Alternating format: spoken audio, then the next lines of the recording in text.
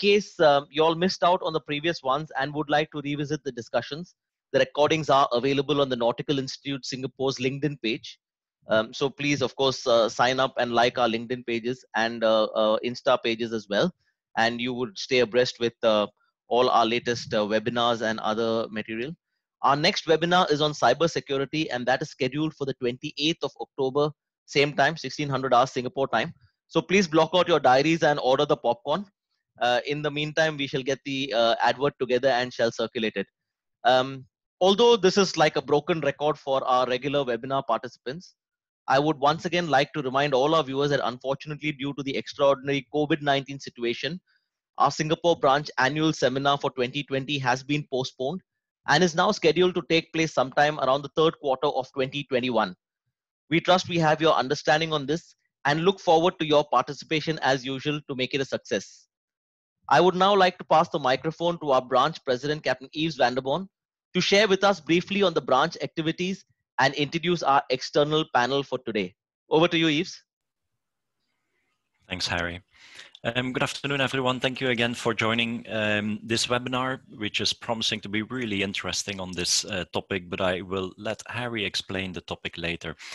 A little bit more on the Nautical Institute for those of you who are maybe not yet aware or who are not a member of the Nautical Institute. NI is a global independent body for maritime professionals. It's run by seafarers and it promotes the standing of the maritime profession afloat and ashore.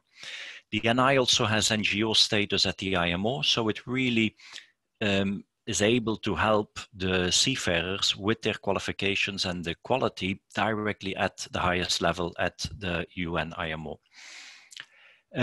Some of the big examples that the NI was able to accomplish would be the offshore DP certification, which they set up, which they administer, and which has now been accepted for some long time already worldwide as an industry standard. The Singapore branch of the Nautical Institute was founded in 2015, quite late actually, because the NI originally started out in 1990. We had our first meeting here in Singapore in 2016 and have been able to organize quite a number of successful smaller webinars and, as Harry mentioned, our annual bigger seminar. At the moment, we have about 200 members here, but I am sure that there should be quite a lot more people who are working in the maritime and who should be joining the NI and have the benefits. It is not expensive. You pay around £140 a year. You get a free Seaways magazine delivered to you on a monthly basis. You get free one Videotel training annually that you can use. There is professional recognition that you can mention on your LinkedIn pages or in your signatures. And there is legal insurance cover actually as well for any professional criminalization that you may encounter as a seafarer.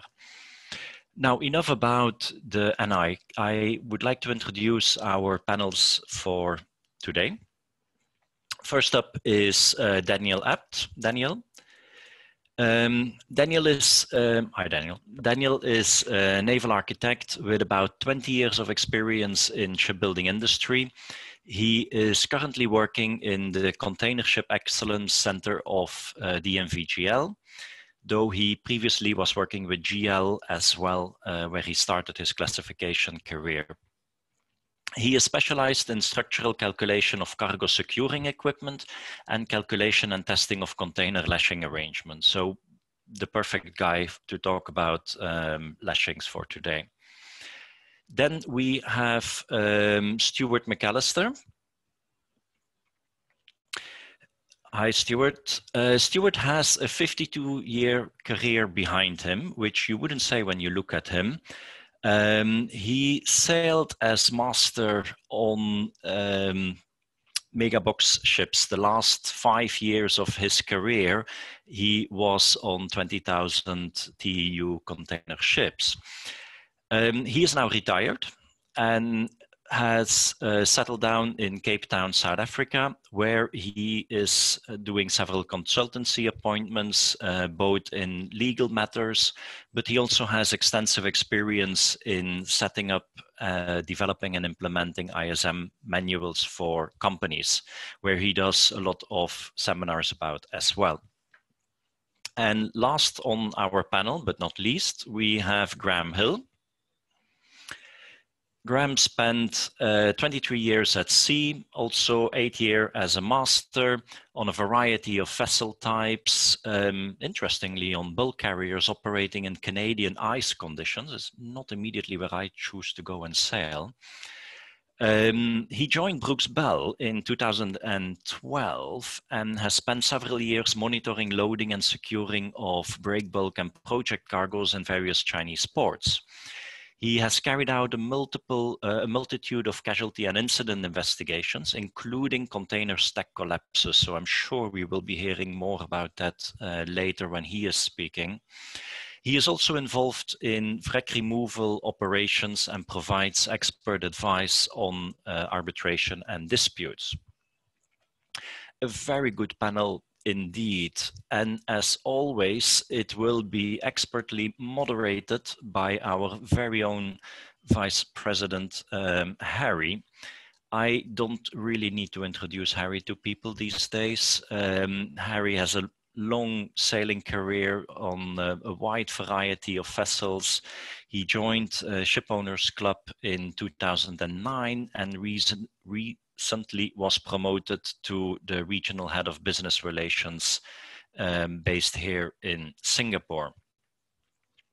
We also have Ken Allen online, and Ken will be assisting with the Q&A session later on. Ken is has a long career on the offshore market as master and has worked in Singapore on consultancy basis for the last, forget about 5 years now, I think, Ken? Yep. Good. Everybody enjoy. Harry, over to you. Oh, hello, everyone, again. Thank you, Yves. And as usual, very excited for such a knowledgeable group of panelists joining us today. Before we proceed any further, a few house rules of today's session. Of course, we have to have our rules and regulations, and we request your kind understanding and cooperation of the same. If you have a question, we request you to use the Q&A chat function and type out your question. You all can vote on the questions already raised in case it is similar to the ones you already have in mind. We shall raise this to our panel as appropriate. Please don't take it personally and hate mail me in case your question is not discussed, as we are faced with a time constraint as always. It is the fag end of the day for many of us, and people would like to go away quickly. The questions will be taken up by us at a Q&A session after all the panelists have presented their views. So that will be the exciting part at the end. I would like to reiterate my sincere request to the audience. Use your discretion when posing questions to our panelists, and they should be in line with the topic of discussion. If the questions are not relevant or considered inappropriate, they will not be presented to our panelists. So please bear with us. Should there be any unaddressed issues during this webinar, please feel free to write to us at singapore.branch@nautinch.org. If your eyesight is very good, it is there in my backdrop, but you will have to strain. But in any way, you can get in touch with us. Right. So ladies and gentlemen, moving to our topic of discussion today. With the huge strides made with the advent of technology, including computerized systems to compute the stability of the vessel with just a few clicks of your keyboard or your mouse, whichever, and as well as the ability of precise shearing force and bending moment calculations exerted on the lashing components. I mean, nowadays everything is on software. One would assume that the shipboard staff would actually have it on a platter and should be actually sitting on a hammock or an armchair smoking a pipe with the comfort factor of these machines. However, in reality, this is not the case. And to throw more light on this theme, I would like to call upon Daniel Capt as our first speaker. Daniel has already been introduced, and I think he's in a very good position to actually discuss what we have for him. Dan, welcome and many thanks for being our panelist for this webinar. I have a few questions as usual before to set the scene and to start the ball rolling. So based on your experience and expertise on design and approval of cargo securing manuals and cargo securing systems, perhaps you could enlighten us on what assumptions are made and what are the watch out points and other points that need to be taken into consideration when one uses the cargo securing manual for lashing containers on board. Also to specifically discuss the weather considerations taken into account at design and approval stage, because when we think that our state of art weather monitoring and tracking systems have our backs, hell hath no fury like mother nature. So if you could please tell us about the assumptions, shortcomings, etc., then it would be very useful for our panel. Over to you, Dan. Thank you, Harry. I'm very glad to be invited today, and yeah, I'll try to answer some of the questions you raised. And maybe it's not fully possible, but I will do my very best here. So I will just try to share the slides I have prepared, and hope that you can see them all very well and that you can hear me. Yes, Dan, yeah, loud and clear and visible as well. That is good. So I would like to give a short, very compressed technical background of the container lashing assumptions, lashing system assumptions for calculation, and what's the regulatory background. But yeah, as I said, just a rough and compressed background, just not to bore you too much. First of all, it needs to be kept in mind that the container itself is part of its lashing system. And so the strength of the container limits also the lashing system, because it's the weakest part of the lashing system. The container securing equipment, such as twist locks, lashing bars, and so on, usually have a safety factor, or are designed for a safety factor of 2. Which means they have a brake load, and the safe working load is half of the braking load at least. While the container itself is certified according to ISO 14096, and ISO 14096 describes different test criteria for certification, such also as the stacking, where the corner posts are compressed, or the transverse racking. And unfortunately, these containers don't have a reasonable margin above these certified values. So the safety factor for these overstacking or transverse racking is very close to 1. When considering container lashings on board or container lashing calculations, normally the container stacks are stowed in longitudinal direction on deck. So there are the ship motions inducing accelerations to the container stack, as well as external forces such as wind or green sea. And the container weights, of course, also have a large impact on the forces on the lashing system.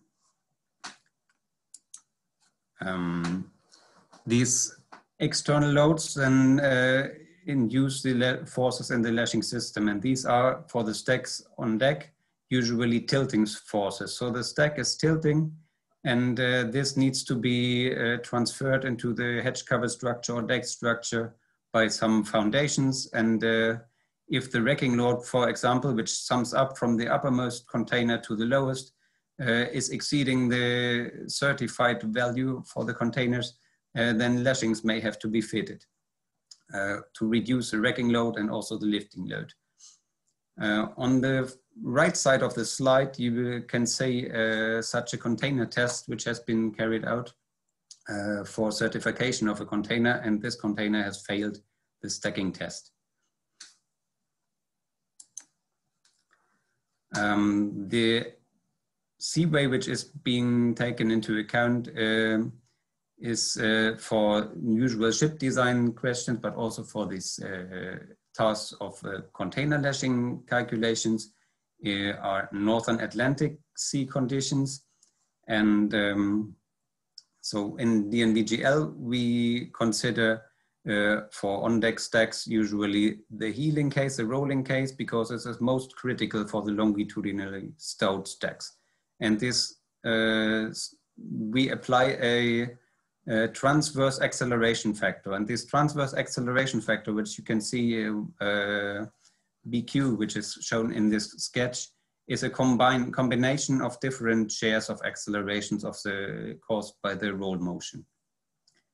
And the wave data on which this is calculated, you can see on the left side a plot which shows the average significant wave height of the sea areas, which are plotted in this world plot. For these areas, there are wave scatter data measurements for very long terms available. And you can see this plot of the significant wave height averages can be treated something like a plot of the severity of these or statistical severity of all these sea areas. And these North Atlantic sea areas, number 8, 9, 15, and 16, which are used for ship design and also for lashing calculation design, are within this hardly to see oval green area. So they are on the upper edge of and the upper range of all the sea areas from point of severity.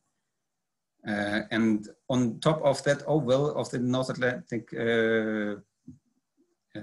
sea areas, there's this so-called IX recommendation 34. So for the Association of Classification Societies, they have issued a recommendation to set up a design wave criteria, and that is used in such calculations as a basis to do ship motion analysis to determine accelerations on vessels.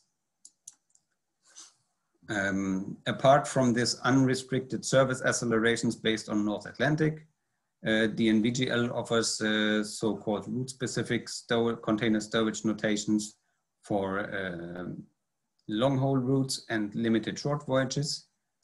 The long-haul part refers to long-term trade patterns of vessels. So this gives some slight reduction of accelerations depending on where the vessel might be employed on.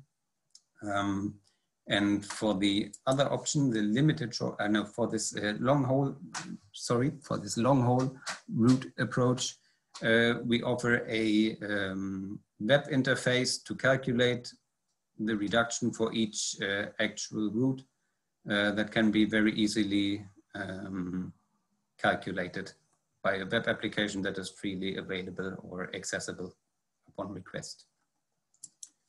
The part of limited short voyages is just an option which is intended to allow for a reduction of necessary restores when, for example, vessels are entering the collecting trips along the coastline where they have different ports in a very short time and where the expected weather conditions can be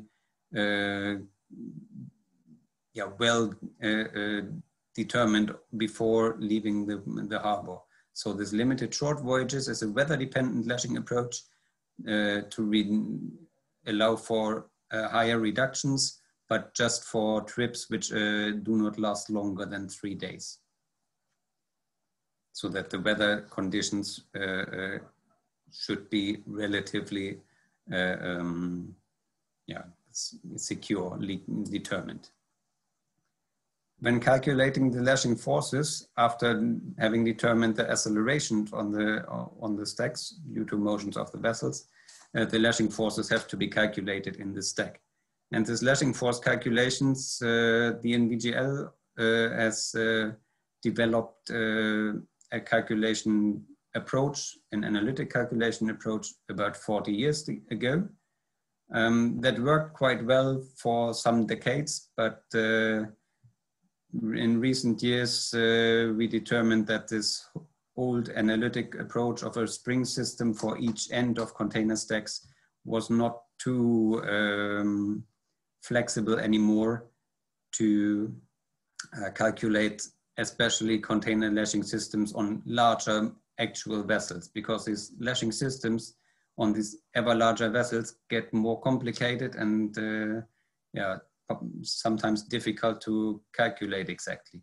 So we needed to introduce a new calculation method that also considers the clearance of the twist locks in between the containers efficiently, as also other items. So we did recently a full scale stack test of containers in different container configurations and measured all these all the movements and forces in the stack as a reference data. So that was the first time that some classification society or an organization did such tests. And based on these full-scale tests, which were quite comprehensive, we set up a dynamic calculation model of such stacks to reproduce the test results, to have a validated container strength model. As you can see on the left side, lower side, these are the deflection results of such container stacks. The downside of such dynamic calculations is that they are very, very time consuming. So such calculation of one stack, which is very precise, but takes around 6 hours, which is of course not usable in an onboard environment. So we needed to transfer this calculation background into another solver, which is quasi-static, but still nonlinear and reproducing same results as a dynamic calculation. So we introduced this 3D solver with the strength characteristics of the dynamic model based on the test. And this new 3D method gives physically the most accurate results for container stacks on the market at the moment. It considers lashings and twist locks in the containers non-linearly. It considers shocks of the twist locks when being engaged in during heeling motion. And yeah, we are very happy with the results because this calculation is now taking around half a second for a full bay of a big container vessel, compared to 6 hours for one stack in the dynamic calculation, and gives almost exactly same results. Just comparing the old, where there's a new calculation approach. So this old calculation approach is a spring system, which is fast, but rather, yeah, at the end of its development possibilities. This new 3D calculation fully considers the 3D properties of the container. And most important for us is also that we can extend this method for the future. So it's a future development. We can measure other container types. As of now, container lashing calculations just consider closed boxes, let's say, these closed general freight containers. In the future, we can consider open top containers, reefer, tank containers, everything that is can be measured so far. We can also implement, or we are implementing now, an eigenfrequency check, so to review whether there are ship motions can induce vibrations of the stacks that can lead to violent lashing forces, or even contact between stacks would be possible in a later stage of development.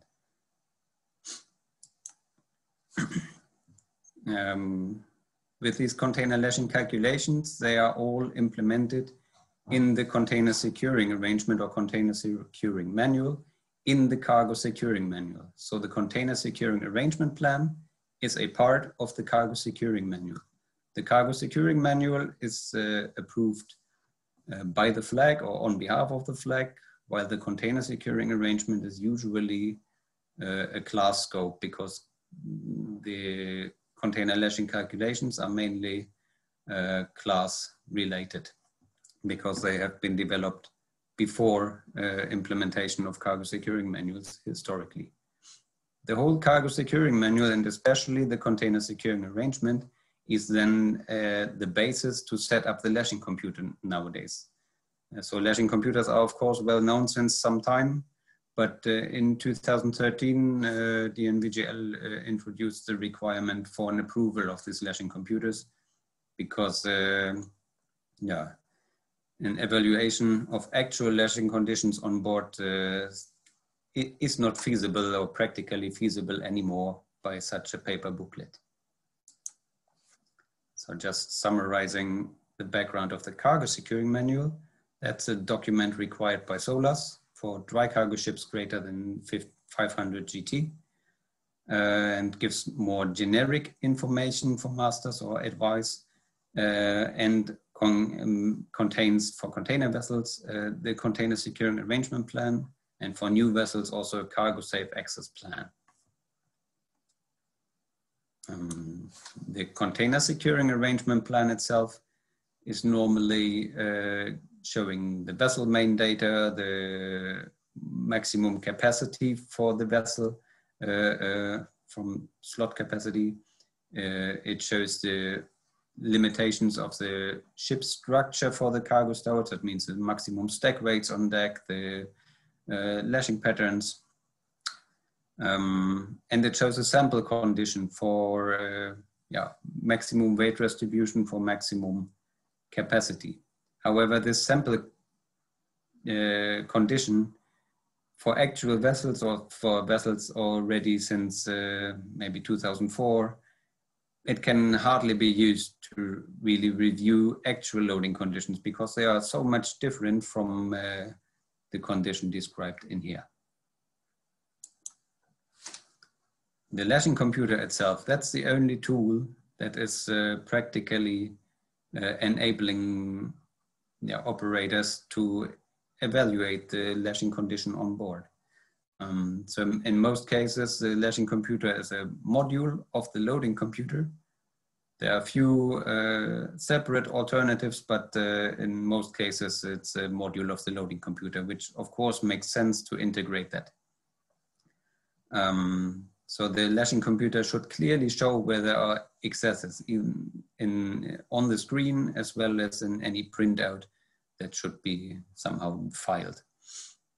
And as I said, since 2013, these lashing computers are also scope of approval in order to ensure a consistent quality. Of course, the lashing application of lashing patterns need to be ensured as planned in this container securing arrangement plan. These lashing patterns also become more and more complicated, and with lashing bridges very high, that's a lot of climbing effort for crews to, let's say, to supervise lashing operations. And this is another headache, of course, for crews to make sure that all the lashing patterns and all the equipment is used as intended by all the plans. So these large vessels still have some extra effort being put on the crews. And last but not least, for a reliable working of the container lashing system, it's of course necessary that all the equipment is maintained in a usable way. So foundations or sockets on deck like this, everyone can, of course, I suppose, agree that this will not be able to bear the loads which can occur in a full container stack when put on that on such a socket. So currently we develop a wear and tear guideline for replacement of such equipment, which we haven't had yet explicitly formulated in our rules. I am currently at the end of my presentation, and I hope it wasn't too boring for you or too fast. I thought it was very compressed, and if you have any further questions, then I'll be happy to reply in any Q&A or during the next sessions in the chat. Thank you. Right. Thank you, Dan. Excellent presentation. Actually, there is a lot for everyone to take in. And putting yourself in the shoes of a mariner who's going to be calculating stability and doing all this, I would be like, oops, it's not exactly our forte. So you've given us a lot on the behind the scenes, but when the person is actually using such programs and all that, we know what's in the front, but what's at the back really is something which you have actually enlightened us. But I don't think the mariner would want to get into the details. So I'm going to have a seafarer's perspective now. Thank you very much, Daniel. And I invite on screen now Captain Stuart McAllister. Hey, Stuart. Hi. You've had many years at sea, and you've seen the transition from stone ages of shipping, the medieval or transitional ages, and now the so-called modern digital era. And you've seen Daniel's presentation. Yeah, it was mind-boggling for us sea dogs. Can you share with us, based on this also, your thoughts on this evolution and how things have stacked up from what they were earlier? How easy or difficult are these now? It's the perception that it's very easy because you've got everything with a few clicks, but apparently there's that false sense of security from the mariner because some of us like to have complete control of what we're doing. How comprehensive has the completeness and reliability of these systems been? And if there's anything more that can be done to simplify it from a user interface? There's also that angle that while we may want to have a nice rosy Garden of Eden, stevedores and port facilities, are they able to support these requirements, or are there any compromises that need to be made, maybe commercial pressure while sailing out? And I must say the fast turnaround of this nature of trade doesn't help at all. Over to you, Stuart. Thank you. That was a lot of questions, and I'm certainly going to try and answer a few of them and come back if I fail to do so, Harry. And I'm sure that our participants will be messaging in as well.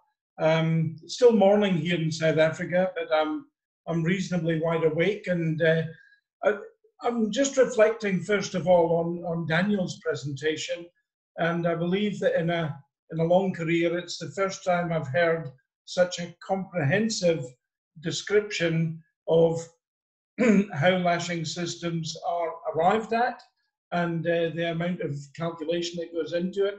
And it seems to me as almost a gut reaction that there's room for much better education within our own profession on what we're dealing with in terms of the forces and equipment that's at our disposal to ensure that we complete a safe voyage.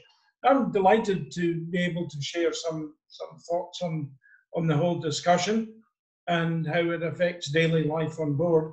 I'm really proud to announce to everyone who's in our webinar that in all my time, not once did I actually suffer a cargo loss over the side or indeed a collapse on deck.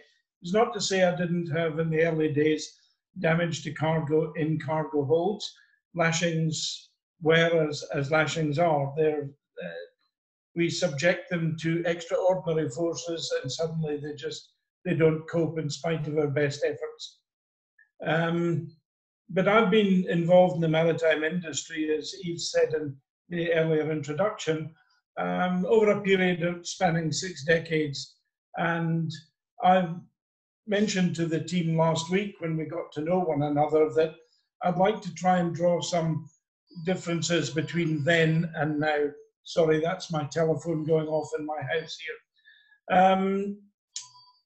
Working out stability was always a pretty manual process throughout the vast majority of the first sort of almost 30 years of my career, 25 years anyway. We had a look at machines to give us a view of how the stability would look from the point of view of pre-planning our cargoes. I wonder if anybody is listening in who remembers the wondrous machine called the Ralston indicator. And it was quite literally a balancing table on which you applied small little defined weights, and you pulled a lever and the thing would balance out and show you things like trim and GM and one or two other things. I wish I had them as a collection of my nautical memorabilia.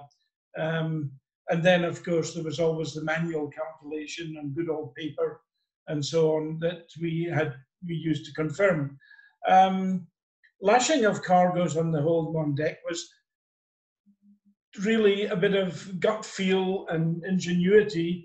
Heavy lifts were given enough lashings, in my view, that when you took the combined strength of those lashings, you could have pretty much turned the ship upside down and the heavy lift on deck would have hung there in its lashings. We had sufficient strength to be able to do that. That was almost a rule of thumb that was applied, that you could lift the thing that you were lashing with the lashing forces.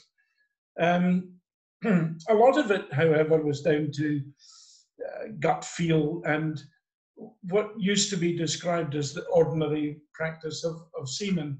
And we got a lashing layout and an application, by and large, that worked reasonably well most of the time.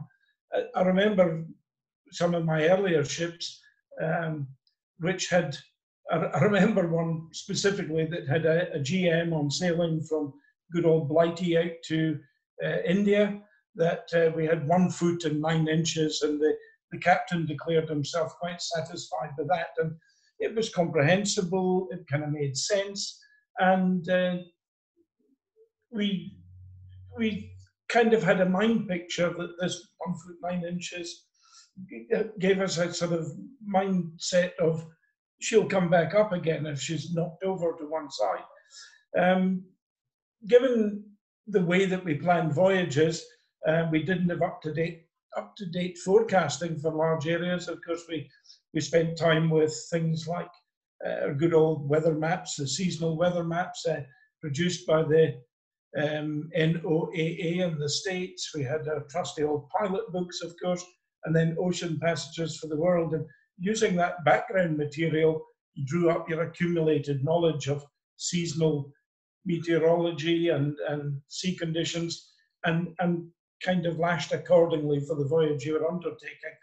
Then old Sparky got on his headphones and listened to weather forecasts with all the codes, and we made out our own isobar charts and looked at it and said, yeah, we've got it all, you know, it's all in front of us now. If I go forward quite a big step through all those days of early general cargo into container ships, as far as the stability was concerned, we had a good old, who remembers the Cockham's Loadmaster, this wondrous, ingenious machine that you fed in all your tanks, you put in the tier weight of every bay of cargo, and voila, there it was, a little red LED lights on a screen on the profile of the ship, gave us the draft fore and aft, the GM, the bending moments, the shear forces. It was a wondrous, wondrous machine.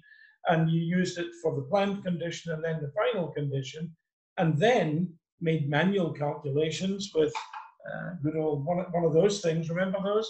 And we were able to have a recorded record of the state of stability, but that wasn't really looking at lashing. I remember that the lashing on those early container ships, where we started out with only 2 high and then kind of crept on to 3 high on deck on ships of 2,500 TEU and a length overall of about 260 meters, that there didn't seem to be a very big rule book on where one applied lashings. If you had enough kind of left over after heavy over light or something like that, you kind of plunked them on the outside just as a belt and braces, that you would kind of lash the outside of the stack and everything would stay inboard. And again, that worked.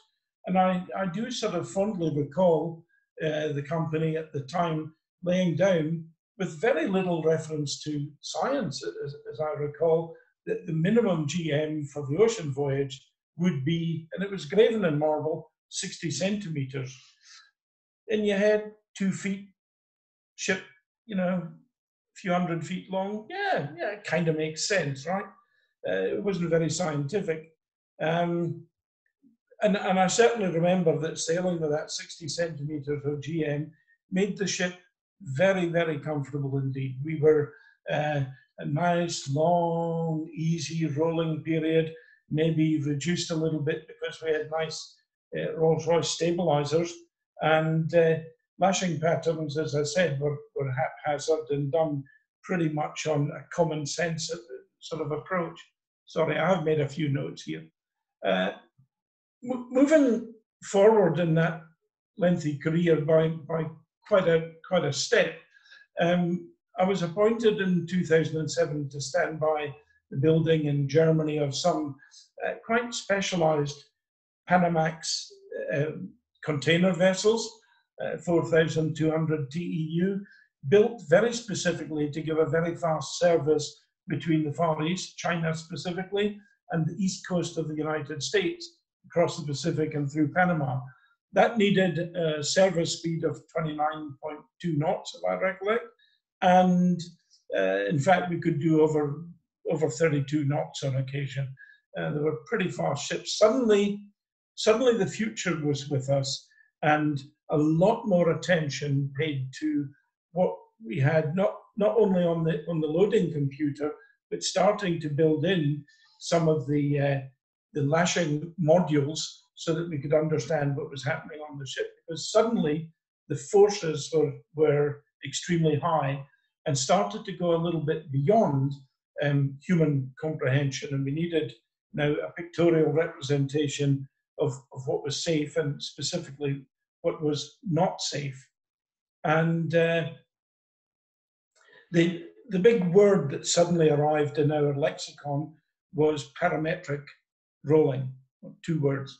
And in order to try and be guarded against the effects of either synchronous or parametric rolling, we did get fitted with some additional display on the bridge where there was a lot of sensing of the actual movement of the hull itself, its flexing and twisting and nearness to the water in terms of pitching and so on. All of these things, we had sensors in the hull, and we could actually put in the weather forecasts into this wondrous system, and it would forward predict the areas, the courses and speeds at which we had a risk of either synchronous or parametric rolling, and thus we could adopt a change of speed or course and to avoid these systems and not place total reliance on just the lashing systems on the deck to hold the load on. So that was a kind of a different step. I then graduated via 9,000 TEU vessels, so they were literally, more than twice the capacity that I've been sailing on.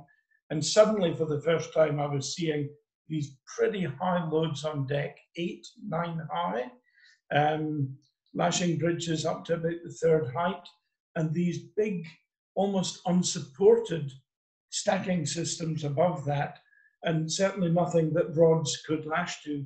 Suddenly, we were paying a lot more attention, spending a lot more focused effort on checking absolutely every twist lock. In fact, we went to automatic twist locks eventually, which ended up having a bit of a short lifespan. But it suddenly, the big physical difficulty for us then was actually being able to see what was going on. There was nowhere high enough where you could look down and see well enough, and standing on deck, literally physically gazing up, perhaps 8 high on deck, it was difficult to see that the things were properly placed in terms of the corner twist locks.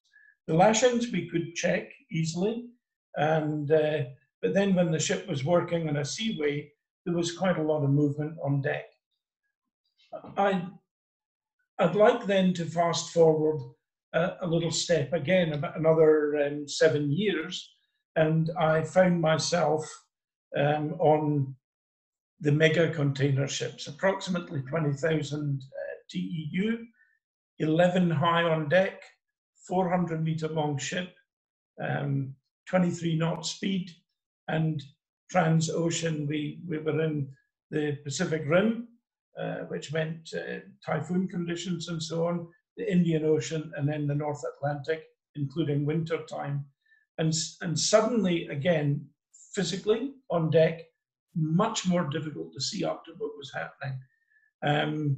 The lashing pattern had 36 or more different kinds of equipment in terms of the types of stackers, twist locks, lengths of bars, types of turnbuckles, inside, outside, cross, double, triple lashings, depending on the loads. And you had to try and follow all of that through on the the stability computer with its lashing module.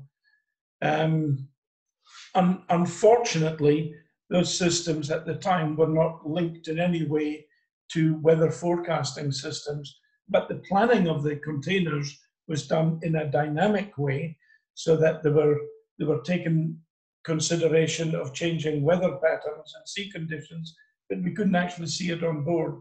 And again, with, you know, perhaps 11,000 TEU on deck and one officer and perhaps one rating or one cadet, 24 hours around, trying to check the positioning of every piece of lashing equipment and the condition of every container started to become further and further away as a possibility. So one had to just put faith that the very long chain that represents container logistics held up under your decreasing ability to actually check everything and then double check it again. Suddenly we were depending on the lashing guys or the planner or the central coordinator or whoever, that you couldn't do the whole thing on your own. And your ability to be the strongest link in the chain started to be reduced. Throw in things like the hours of rest regulations, which limits the time that you've got people available to do the checking, pre-departure checks, security, import security checks, and all the other myriad things of bunkering and stores and crew changes and handovers and all that good stuff. Suddenly the ability to spend quality time on a quality job gets pushed and pushed and pushed. So you have to start placing quite a lot of faith. I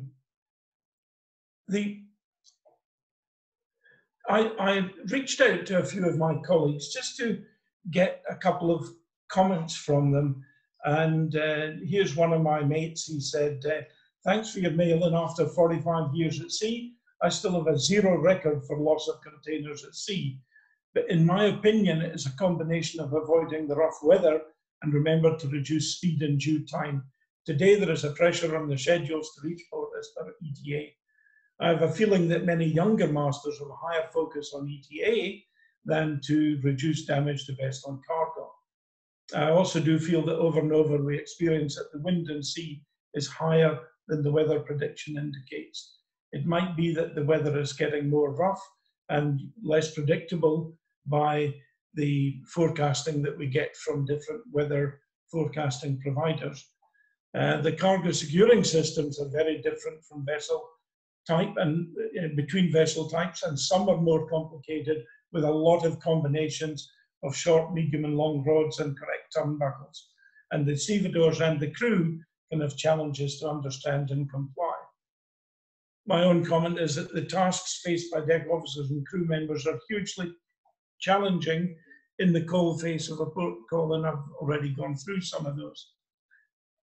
Weather forecasting is part science, part mathematical model, and part alchemy, it seems to me. We have an ability, of course, to superimpose planned voyages on mapped representations, and I was sailing with optimization software to try to optimize the voyage contemplated. And you've got to balance that against this need to keep the fuel down to kilograms per mile and be responsible for that. So it's not good enough to say, well, it's going to be bad next week, so I'm going to go like hell now and slow down and give myself plenty of time before. The limits that we operate in are tending to become narrower and narrower, that the need to save fuel and save the environment and so on is starting to be a little bit overtaking the need to keep the cargo on the deck. We want to have it, of course. And, you know, referring to the stability computers, which have got the lashing modules, we do seem to be moving more and more towards a red light, green light scenario where on a stack or a bay and so on, if we see it green on the screen, then it's okay. But there's no analysis, no gut feel, no instinct, no nothing. It's either a red light or a green light. If it's a red light, do something about it. If it's a green light, it must be okay. And that's placing a lot of reliance on the work of Daniel and others in that side of our industry. From my own experience, watching a large container ship, a mega container ship, bend and flex and shudder and move in a seaway is a sobering and indeed frightening experience. I think when the ship is doing this kind of motion, that flexing at the ends, I suspect through my own observation, is meters rather than decimeters. And the accelerations in the cargo stacks and so on is something beyond our human comprehension. That you can't say, well, if it's moving 2 meters, the load is increasing by 25%. We do not have that kind of education or measurement or experience or anything else that tells us at what point we're fast approaching the safety factors of 2 that Daniel referred to. It's just looking at it and saying, oh, I've gone from happy or okay to actually unhappy, and I need to do something here. And I think the other thing from a practical on-board point of view is when you start to walk around a ship that's working in a seaway with 11 high containers on deck, everything is moving. Everything is moving. You can see the flexing of the deck load. The bars are bar tight and then they're slack, and bar tight and slack. And the crew spend half of their lives going around every second day, tightening, tightening, tightening, tightening. It's a huge load just to make sure that you're doing the right thing. And the human comprehension of all of that, I think, is lost. I have a feeling that our profession needs to have some sort of increased focus on a more basic education on the forces and stresses that are being experienced in these large deck loads. I think there needs to be a bit, and Daniel's talk brought it home to me, there needs to be a much better understanding of the lashing systems. I think all of us forget, because it's the cargo, that the container itself is part of the lashing systems. I think that seamen need to be more prepared to reject cargo on the basis of the insufficiency of the structure of a container itself. Some of them are very, very tatty, and I would pretty much put money on some of those old ones being at the root cause of a collapse. Graham will tell us more about that. I'd like to see more ability to look at the flexing and stresses that are actually on the hull in the seaway in terms of sensor monitoring, as I experienced before. The problem with these systems is that they are extremely expensive, and they're very expensive to look after, as we discovered. I think a better understanding of the limits that apply, including assessment of loads contemplated in seasonal periods of bad weather systems. I was fortunate enough to sail with an owner who actually did themselves, of their own volition, set seasonal loads in oceanic regions in terms of the maximum height load of containers on deck. I would like to see a world too where there's a closer cooperation between those who are planning the cargo and the ship staff who are trying their best to do it. It tends to be a bit of a standoff system and discusses the red lights for sure, but it doesn't include the entire pattern that's anticipated. It tends to roll out very quickly, difficult for the ship staff to keep up and pick up with what the thinking is in the actual full plan. But I'll come back to what my colleague said. Please take it easy, slow down. An old pilot said to me once in the States, when you're in a hurry, slow down. When you're in a tearing hurry, slow down some more. Good advice, I'd say. Thank you. Yeah.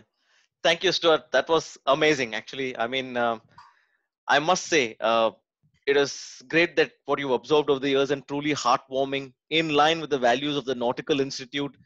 And you very passionately express that seafarers shouldn't be blamed unnecessarily for everything under the sun. And in fact, they are more diligent and committed than ever. Unfortunately, there are a lot of things, what you cannot see, you cannot do. Yes, this is an excellent rhetoric, especially there are many people on this forum in various show-based capacities dealing with incidents on board. The hardships that the seafarers face with is very diluted in comparison to what is an actual fact on board. And thank you for very passionately sharing that with us. It was really great to find out the journey so far, and it's kind of put everything in a nutshell. Thank you, Stuart. Moving on to our third and sure. Thanks, Stuart. Yeah. Moving on to our third and final panelist, Captain Graham Hill. Graham, we have saved you around for the last indeed because of your expertise in dealing with container claims, and usually this triggers a lot of discussion. Again, a few questions to get you warmed up. Based on your expertise, what do you feel are the causative factors arising out of investigating such claims? While our systems are getting better, tighter, clearly something is lacking because we are still seeing huge quantum of accidents. Can you put your finger on this?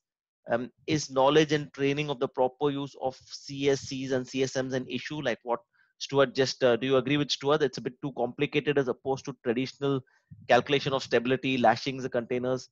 Again, the quick turnaround time factor, your thoughts, and over to you. You're on mute before you start. Hi, can you hear me now? Yeah, loud and clear. Okay, thank you, yes. I'll try and answer some of those questions. I have, I believe, answered some of those questions. First of all, I shall try and start up my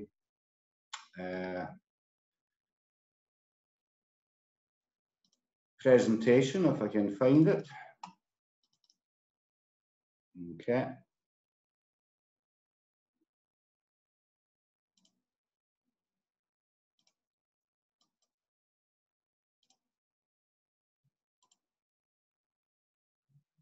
Okay. Sorry, this may go a bit slow. This is my first Zoom web conference, and I'm still learning. So, yep. Graham, would you like to start the slideshow? Yeah, there you are, and then loud and clear. So far, it's good. Yep. Okay. There we are. Okay, all yours. Thank you. Why do containers still fall over?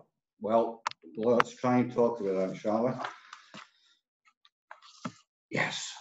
I'm going to talk to two issues, first of all, very, very quickly. How big is the problem? Is it something that we should be very, very concerned about? And also I'm going to discuss the main elements, in our opinion, in our investigations, that can lead to these container store collapses. So how big is the problem? The World Shipping Council, just this year, have issued a new study on the containers which have been lost overboard in the past 11 years. Now, there's approximately 226 million containers per year. So, you know, it's quite a lot. Cargo value of $4 trillion, more than 6,000 ships carrying containers. On an average, over the 12-year period, there's been 1,382 containers lost. The last 3 years, the average has come down to approximately 770. Now you'll see the peaks there. There have obviously been some very particular cases, such as the Rena in 2011, where 900 containers 2013, the classic Mall Comfort, over 4,000 containers. And in 2015, the very unfortunate El Faro was over 500 containers. The World Shipping Council does not indicate the number of incidents, only the total number of containers lost.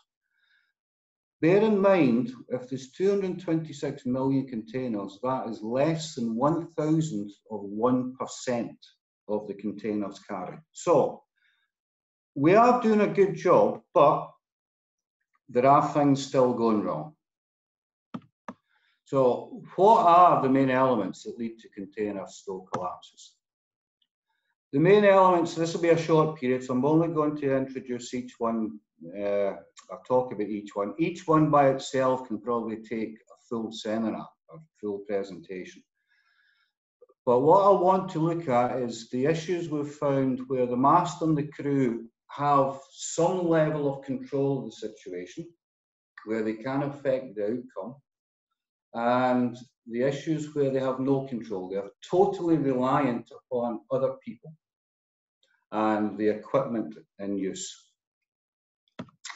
So the elements that can be controlled on board, right? The weather. Okay, don't panic. I'm not saying you can control the weather.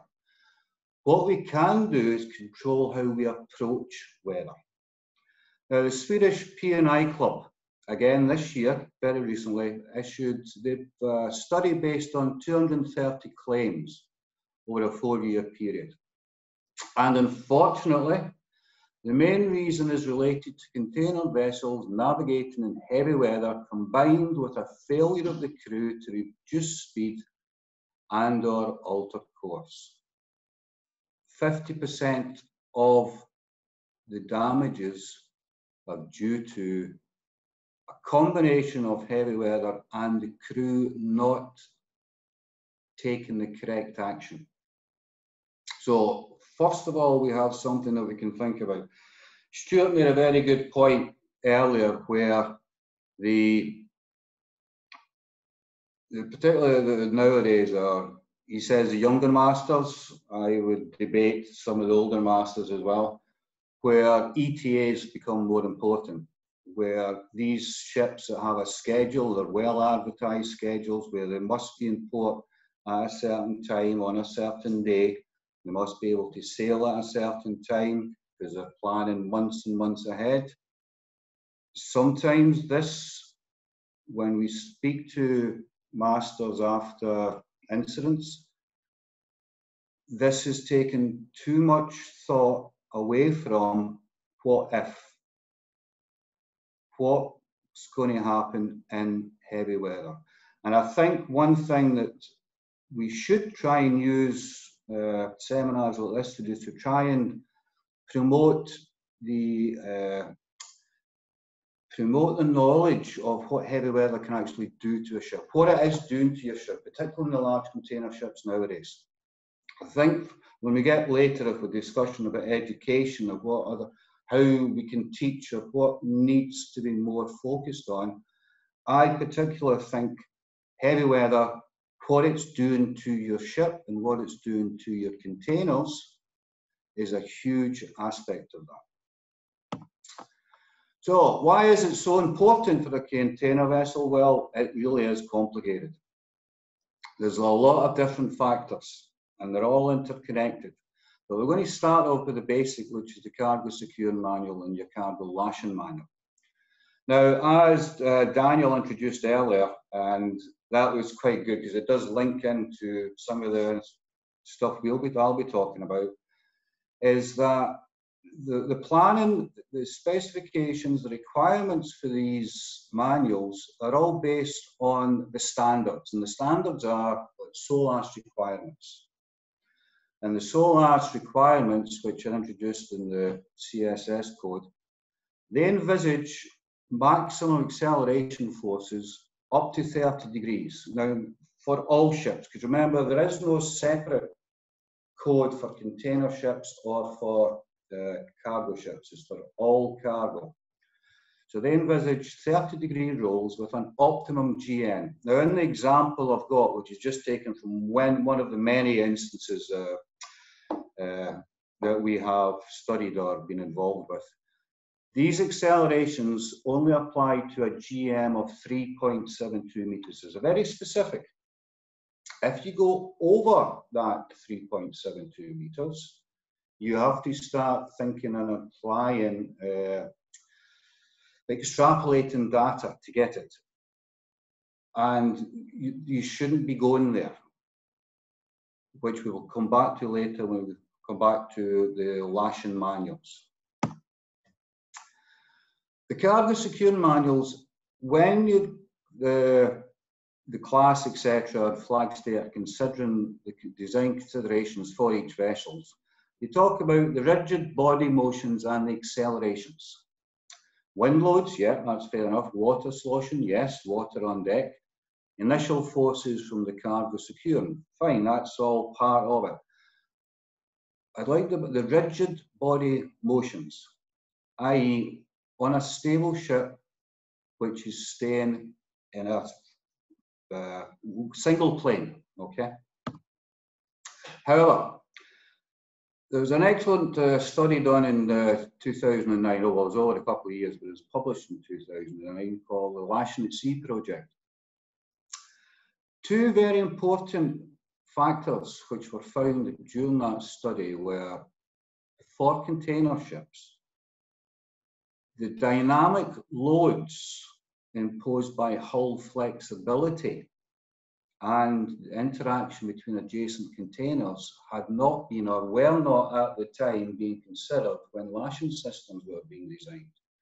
It was these dynamic loads based on the actions in a seaway of a container vessel which can make a huge difference. Now, Stuart had very good examples. He's seen it. He's physically seen it, of possibly a couple of meters flexing when on a long container vessel. Now, of interest with that is that they did a counter study or comparison between container vessels and ro-ros and heavy lift vessels.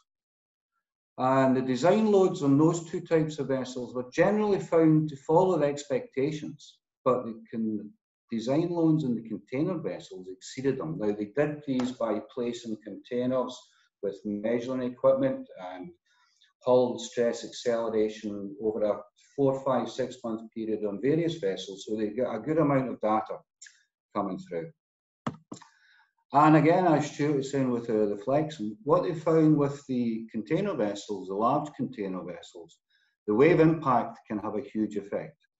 Here you see on the top left where the bow starts to rise, and as the crest goes down the length of the ship, as the ends sink, the flexing of the vessel can put on huge forces on the lashing equipment, huge forces on the container. But some of the flexing effects can take up to about 30 seconds. And as we've also said, as Stuart also pointed out, that it's difficult to quantify. If your dynamic loads are only based on fixed rotations, and you start putting in this additional aspect of the motions, I suppose you could call it, then what does it do to your calculations? How good are they? And hopefully at the end of the day, or at the end of this seminar, if Daniel is up to date on this, he can possibly give some input on that. Now, unfortunately, this is going to get a bit messy. Oh no, here we go. I have a short video again by Mara, and it was done part of this test. It's a long video, so I'm going to have to cut through it to try and get to keep within the 12 minutes or so we're talking. Here they are containers, and they're doing the stacks. Now, if you look at the left and center stacks, you have weights on the stacks on the right hand side, the containers have no weight. This shows you the difference between the motion between a stack loaded, stack with light. The reason is they have different acceleration forces when you're rolling. If the ones continue in the length, you will see. when the ship goes the other way, the big ones are still going to hold up, the other ones, in fact, banging into them.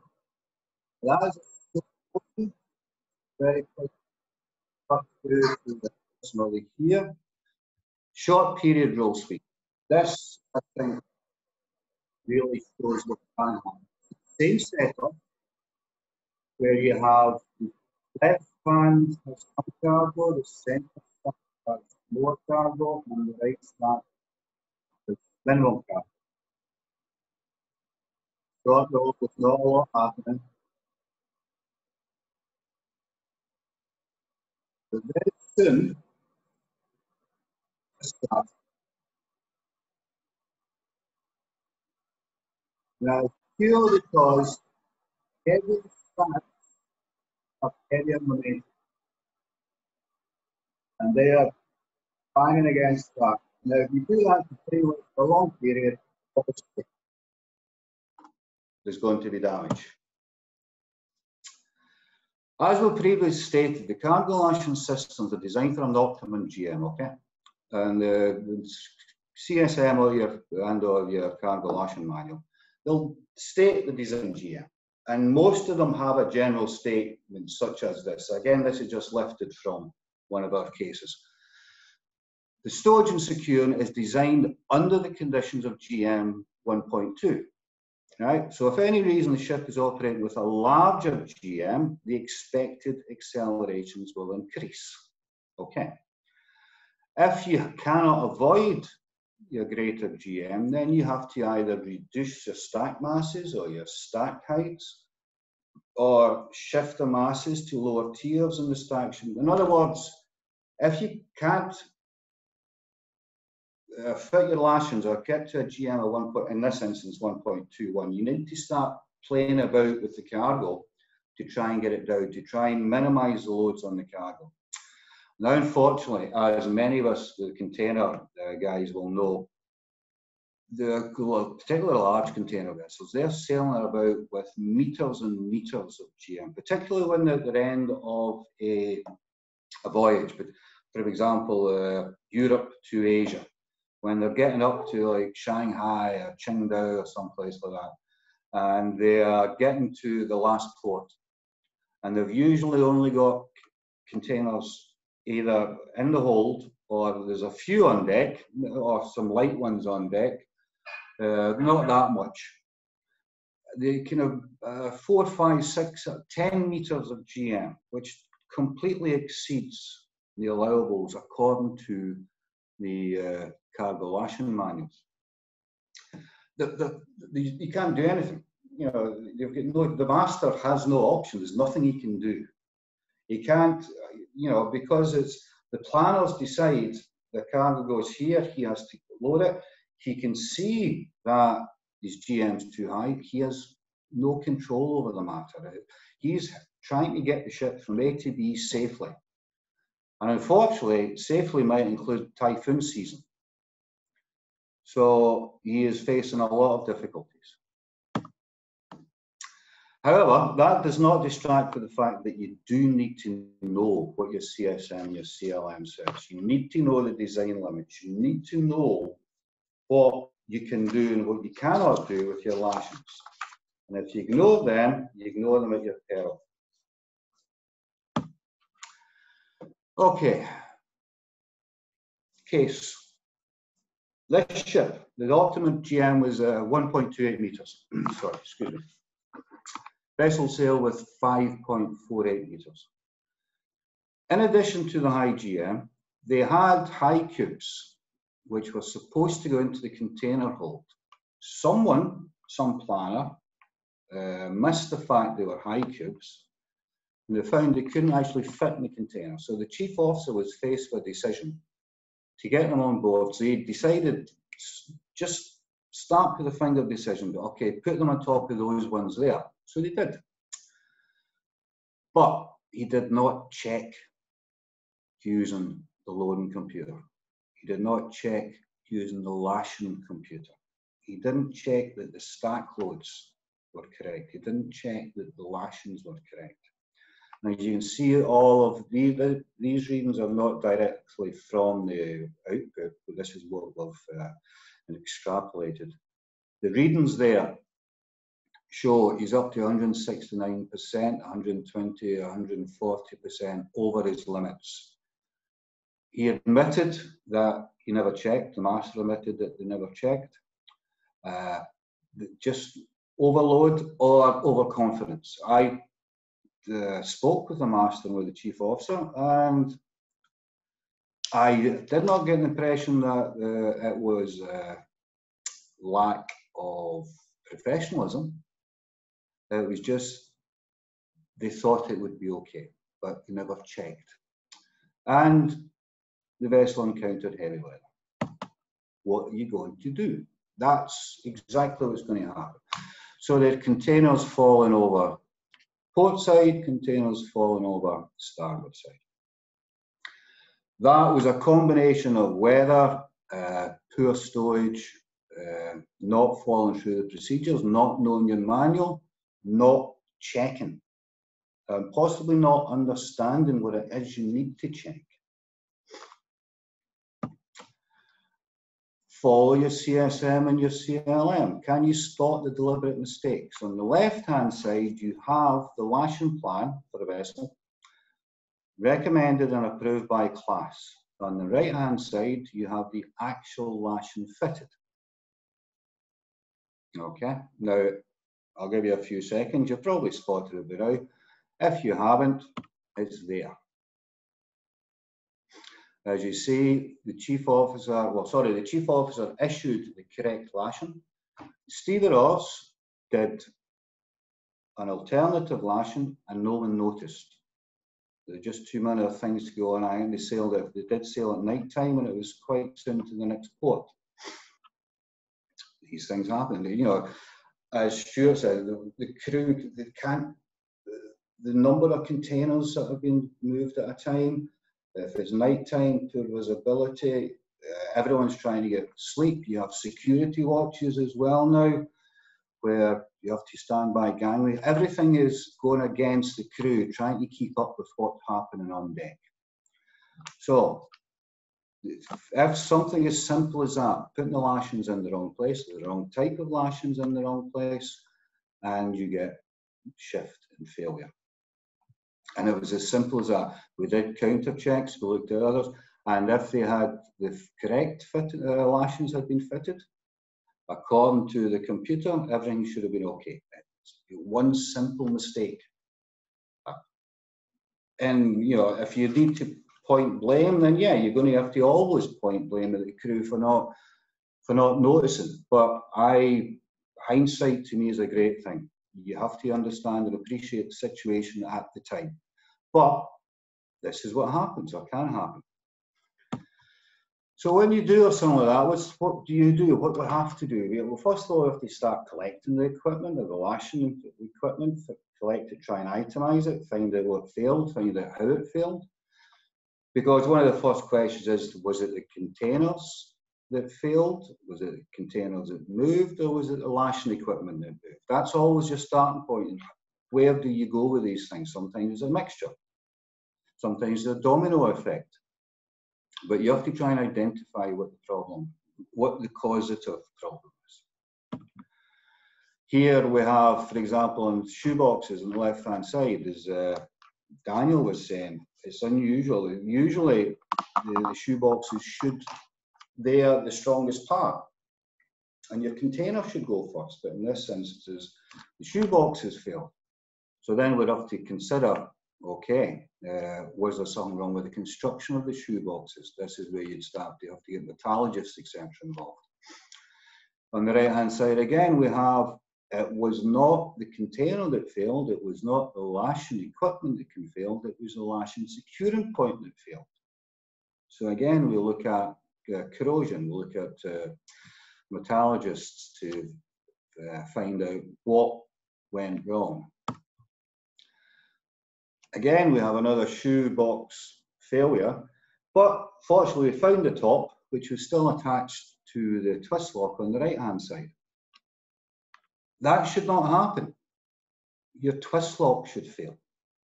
not your shoebox. So we have to question why was the twist lock stronger than the shoebox? Okay. In this instance, we have a twist lock that did fail, and we have the locking mechanism inside. Fortunately enough, we found most of them. Then we have to think, okay, was it because the loads, the stresses were excessive, or was it actual physical damage to the twist lock? Was the twist lock itself weak? So then we try and take away these the parts of the remainder of the lashing equipment, if required, obviously. I mean, if the clients would pay for it, and do metallurgical studies to try and find out if it was the metal itself. One thing that always comes up in these investigations is maintenance. When was the last time did the crew maintain the equipment? Do the crew have records of maintaining the equipment? How often did they maintain the equipment? And most lashing, the secure manuals will give you guidance on how to maintain the equipment. I would emphasise to all masters and crew and chief officers out there, make sure you do inspections and make sure you do make records of them. However, I would also say you have to realise that it's almost impossible to do inspections and to do maintenance of twist locks, which in a well-run ship or well-employed ship, you might never see for months. They're on containers. They're connected to containers when the containers go ashore. They're landed in boxes ashore. They're then stuck onto another container when that container comes back on board. All you could ever see of a single twist lock, you might see it at a distance for 3-4 months. You never actually physically get up close to these things. Plus, if you've got 11,000 containers on deck, how many twist locks do you have? How many lashing bars do you have? How much crew and how much time do you have to inspect and maintain all of this equipment? These are not extenuating, not excuses, but they have to be considered. And again, I am loath to blame the crew.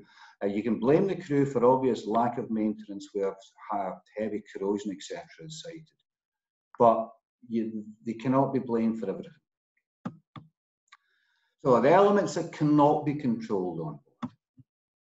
The cargo securement inside the container. Now, obviously there are guidelines, ILO's, the container CSU guidelines on how containers should be stored. Now, the guidelines are required because in many instances they've just been ignored, or they've been poorly practiced, or there's lack of knowledge by shippers or packers, or costs. They'll use a 1-ton lashing web instead of a 5-ton lashing web. Very many various reasons, of which we don't often find out. All we see is the results of them. You can see in the left-hand side where we have a cargo of, in this case, steel pipes. Just a couple of web lashings on them. They went walkabout. In this instance, the ones on deck, fortunately, they didn't go very far. The weather was okay. It was heavy, but it was not too bad. The master did take some avoiding action. So there was not actually a container stow collapse in this one. And I've just shown you the right-hand side to show what could have happened, because it's the same cargo, except this is one of the containers which was in the cargo hold. If that other container had not been alongside the one on deck, what could have happened? You could have had that steel pipe flying out the side of that container, doing damage, possibly hurting the crew. Anything could have happened. So that is one thing they're going to have to worry about. Now, obviously, a big steel pipe like that, you say, yeah, okay, that's heavy. You can imagine that's going to do damage. Plywood, thin plywood, not lashed. You see what it's done to a container. It's actually damaged all the side of it. This did lead to, there was several of the containers, and they did actually cause a container stack as they fell over. One other thing we cannot control is the physical condition of containers. Okay, this one's an extreme example, but they can lead to devastation. The container stack on the left-hand side were finally pinpointed, in our opinion, that it was this container, and this container with a weak corner post. This is a crack where it went, and this was the condition of the remainder of the corner post. It took a lot of investigation. There's a lot of containers involved, and there are alternative views from the opposition, but this is what we consider to be. And the last and final is your declared cargo weight. So again, it's something you cannot control. You just have to take what you're told on oath, and that's what you put into your Barclay plan from your cargo planners, and they're only taking what they're given. So they're taking it on faith, you're taking what they are given on faith, and you're given the information. You see here, this is a vessel called Eversmart. This is from the UK MIB accident report. The cargo on the left-hand side, these are the ones that were, the grey shaded areas, but they lost them. The light brown were damaged, and the blue ones were okay. If you look on the right-hand side, when they did a comparison of the weights, you see that along on the left-hand side, the yellow ones, which they were all over, they were up to 10%, some of them were up to 20%, one of them was up to 50% of the declared weight in the area of where the cargo was damaged. We can make connections quite easily here. The MIBAB made their own connections. Because something like that, declared cargo weights, because your lashing plan, remember your lashing force is everything that declared of what you put in, and if what you put in is correct, what you get out is correct. If what you put in is nonsense, what you get out is nonsense. Because that kind of stuff will then end up with this. Okay, thank you very much.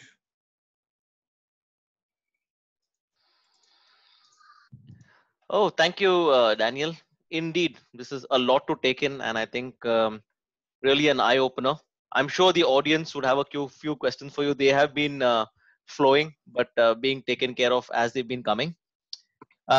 It has dragged on for a bit, but I think it's been very, very meaningful. Never a dull moment so far. So without much more time, we'll go on to our favorite part, the Q&A session. I would request all our panelists to come on screen, your mics and your cameras. And I would like to pass the center stage to our branch secretary, Captain Ken LM, who will run with the Q&A session. Bring it on, folks. Give them a tough time. They've got all you need. So go for it. Over to you, Ken. Super. Thanks very much, Harry, and thanks to all the panelists for a really, really interesting presentations on the subject. I see the questions have, a lot of them have come in and a lot of them been answered. But I think I'd just like to, I know we also over on time a bit. So Daniel, in terms of progress going forward, Graham's obviously highlighted that there are still a number of container losses occurring annually. What is the way forward in terms of legislation, regulation, to try and enforce better systems? You know, you mentioned a really good 3D system that DNV is working on.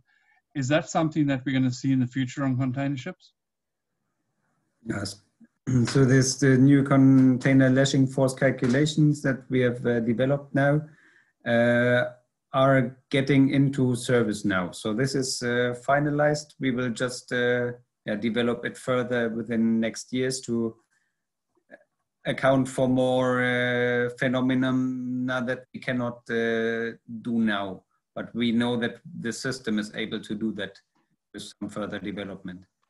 And what we would like to work on, because of recent incidents also, we noticed that this, what has also been mentioned here several times, is that the gut feeling, as Stuart pointed out, is difficult to have for crews now. So we are now evaluating possibilities on how to increase the awareness of crews for the actual loading conditions. What would be the actual limits of that condition in order to maybe get back some of the gut feeling. But yeah, we are just starting that process together with some operators on what would be helpful there and what could be done. Okay, super. Thanks very much. Graham, in terms of the investigation side, obviously you do a lot of investigation work with regards to container collapses and incidents at sea where containers are lost overboard. In these investigations, do you find that a large proportion of those incidents is a result of the actual equipment failure, such as lashings giving way, or is it more a human element that is at play in terms of understanding what lashings are required or not checking sufficient lashings? There's quite a mixture of them. I think quite often we find that there has been a lack of awareness of the cargo securing and lashing equipment limitations, i.e. what you can do with the lashings, and particularly in weather. Most incidents are weather related. Our own experience backs up the steamship, sorry, the Swedish Club data, that a lot of it is connected with heavy weather, where it's basically just the forces in heavy weather which are being far exceeded, and the forces in heavy weather which are not possibly fully understood, and the lack of forward thinking into how to avoid weather and what the weather can do. This, I think, is something I tried to get to earlier, where if you stay out of heavy weather, most of these accidents will go away. That, you know, it will, because our accidents are due to heavy weather. So that's my take on it so far. Okay, and I can see Stuart nodding his head. But that actually came out of the container or the recent report that Swedish Club did issue, and they said that, I think it was, I remember the numbers correctly, 4% of the claims were actually for containers lost overboard, but it actually attributed to 80% of the costs.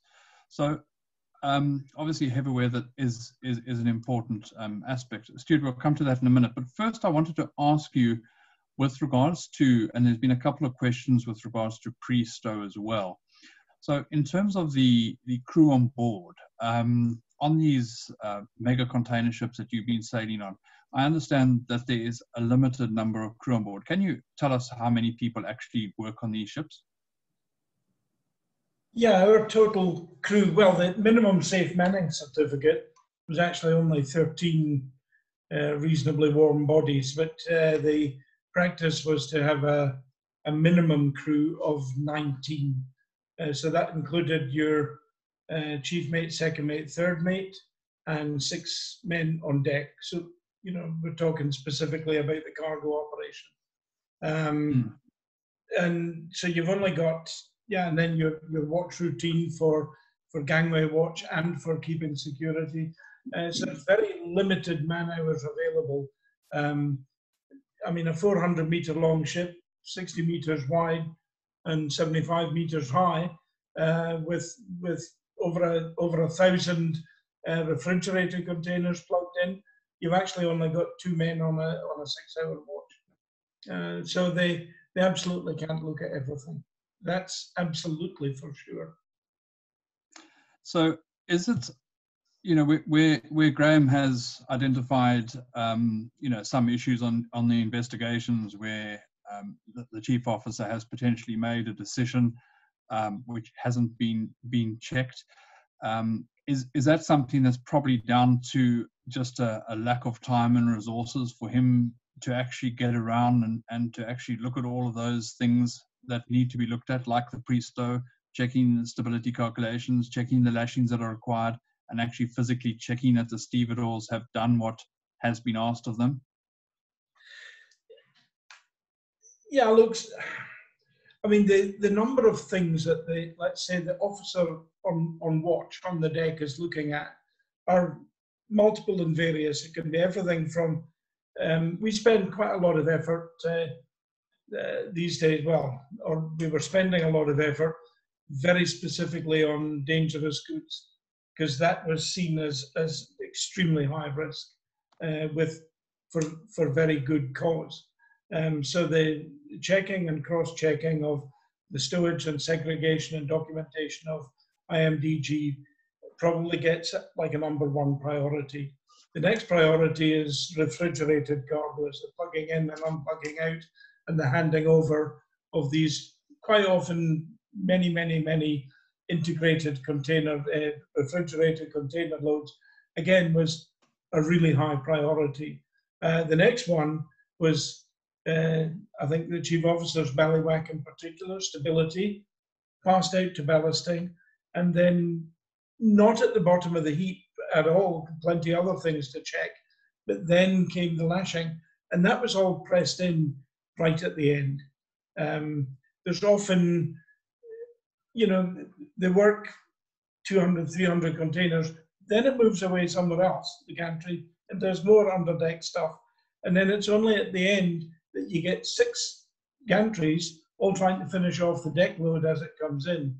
And of course, it's all at 2 o'clock in the morning. So the attention to detail does reduce. It's just a natural thing. You would almost think it's conspired to be like that, but it's just the way it is. So dealing with all of that can be really hard. And people are running around like, as we say in the classics, blue-arsed flies. They really are. It's hard to pick up behind everybody else and accomplish everything. And in the dark, of course, you miss the more obvious things after the event, like lashing improperly applied. It's hard to see it on these very high deck loads. It's really hard to see it. And it's only when the ship's at sea and you can see a whole stack sort of going out of kilter with the other stacks that you look really closely from the bridge, for example, and say, there's a problem.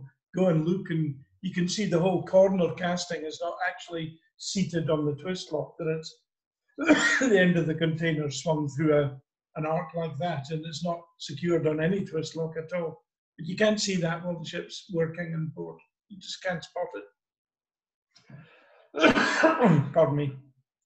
Okay, so that, yeah, that paints to me a very good picture that the crews are still sort of, as in our day on smaller vessels, the requirements are still very much there, and they really are expected. You know, there's a lot of expected of them to get around those vessels, and obviously, I think, as was mentioned earlier, the pilot is booked for 6 o'clock, so everything has to be done before, and that's sort of a deadline that is very difficult to change. So that's a wonderful insight there. I think the other, from recent research and publications, it clearly seems that heavy weather is, you know, plays a large part in the loss of containers at sea. And I think, you know, for all of you, I've got a question there. So Daniel, starting with you again on that, the programs that are going on board, you know, that we're going to see in the future, is there going to be more flexibility for integration with potential, not only weather forecasted data, but actual real data that the vessels can actually put in to those to get a better understanding of whether the lashing systems are adequate or not? That is some field we are looking into, but this is, as we are no software supplier itself for the onboard use, we are just providing a framework, let's say, for suppliers to develop their software using that frameworks maybe. So yeah, I suppose a software supplier company would be needed to ask for their research initiatives there. And just for the heavy weather factor, and as to our experience from damage incident analysis, that's always the heavy weather is not the only factor to be accounted for these incidents. Normally there's an accumulation of different factors that led to the stowage going wrong. So it's very difficult to narrow it down to one single fact.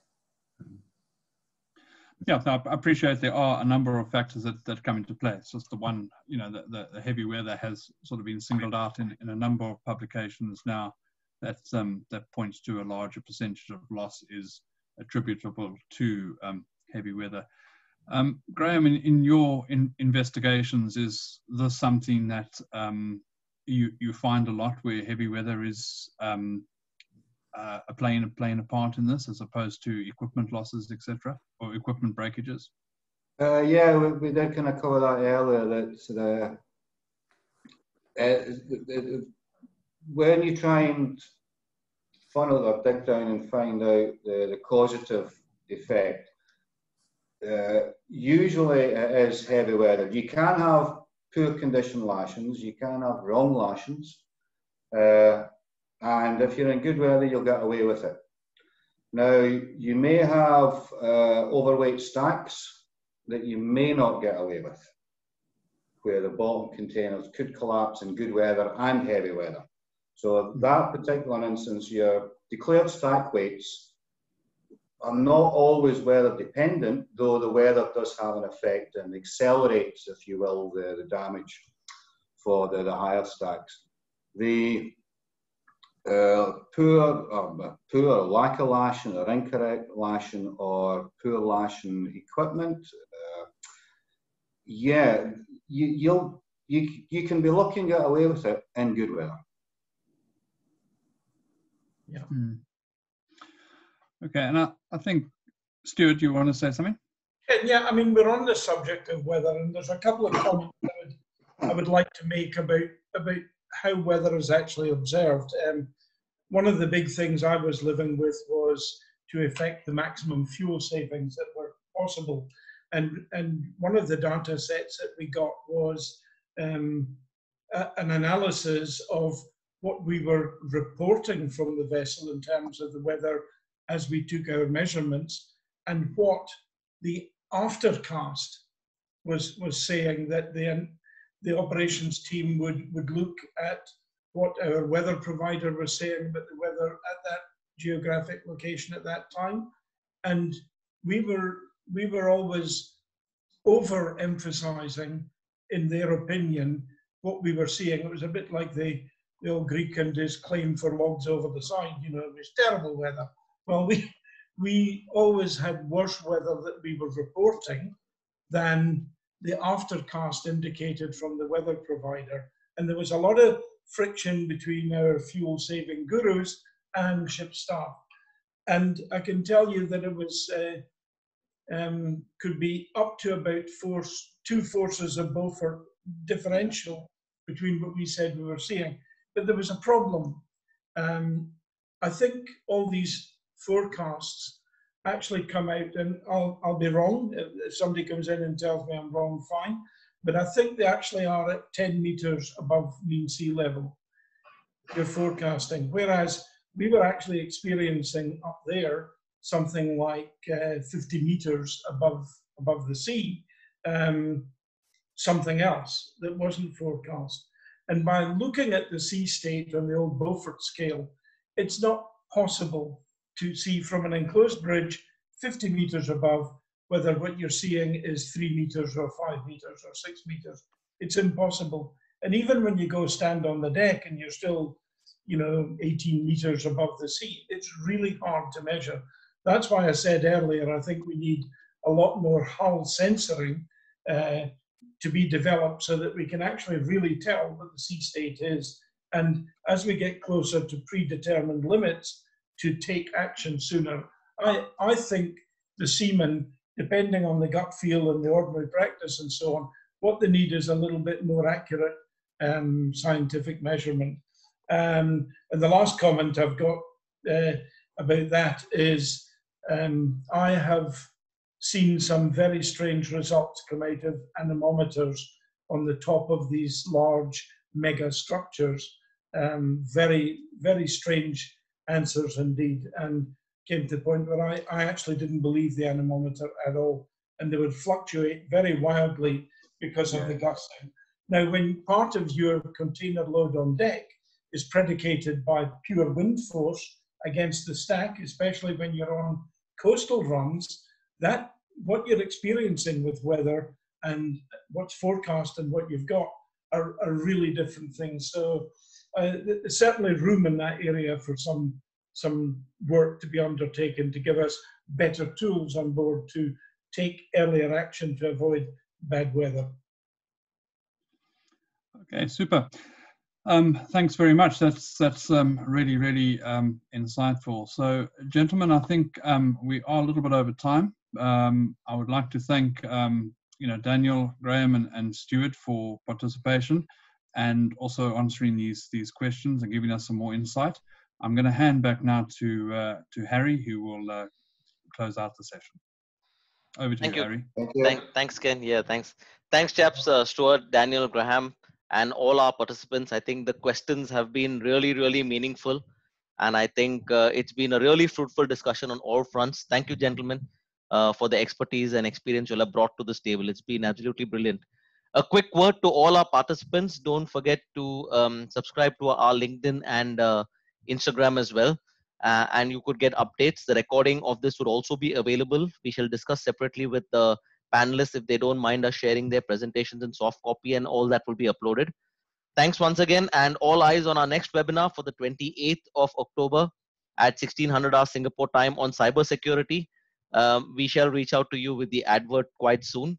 But thank you once again, and have a great evening. See you. Bye-bye.